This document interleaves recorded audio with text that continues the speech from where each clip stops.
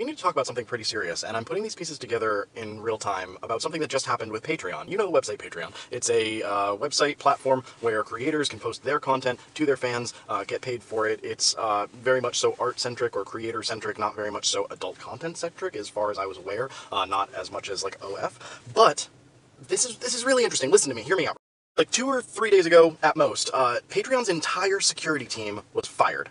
Gone. Whole security team is gone from Patreon. I don't know what would happen that would cause that to happen, but I honestly don't see a situation where every single person on an entire security team is worth taking out and removing, unless there's something really big going on, right? Like, really big.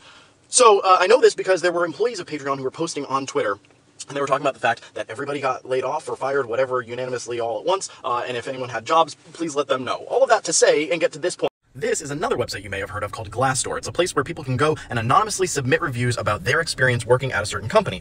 A lot of big companies have a page on Glassdoor where people write reviews and give honest feedback about how it is to work in that company and what the culture's like, you know, give people who are looking for jobs an honest idea of what they might be stepping into. So on Patreon's page on Glassdoor, there is this review from August 16th of 2022 from someone who was a trust and safety specialist in San Francisco, California. This is a lot, right? So let's read this very quickly. Okay, benefits, great opportunity to help creators around the world achieve their goals. All good things. Cons. We are being told specifically by management and executives not to take down content that is illegal or reported as S in nature involving M unless the police make contact with legal or we have an order by a court. When others try to inform management that there is an amalgamation of accounts that are selling lewd photographs of what appear to be C, all concerns are dismissed. It's all about advocating for customers who are M-attracted persons, or MAP.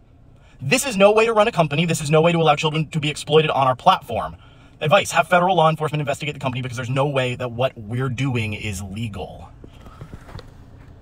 That was posted August 16th. It is now, what, September 8th, I think they got fired? What is happening over at Patreon? Please, someone help me figure this out, because this could be massive.